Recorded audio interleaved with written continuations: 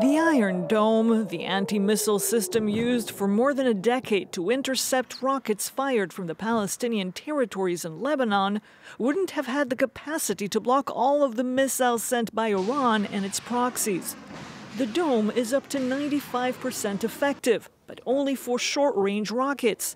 Iran is more than 1,000 kilometers away. That's where Israel's other defense systems come in. David's Sling, meant to counter medium-range missiles. The Arrow 3, developed in the U.S. to intercept long-range missiles fired from thousands of kilometers away, already used to destroy missiles sent by the Houthis. These interceptors, plus the old Patriot system used for decades, couldn't have stopped all of the Iranian drones and missiles without warplanes that shut down many of the vessels. Among 170 drones launched by Iran, 0 entered Israel.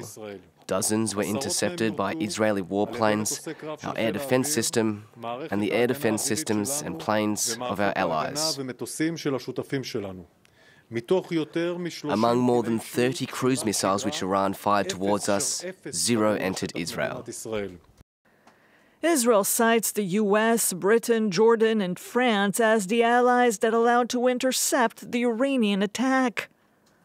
U.S. forces shut down dozens of drones and several missiles from their various bases. Washington bolstered its presence in the region after October 7th and again in recent weeks, anticipating and hoping to deter an attack from Tehran.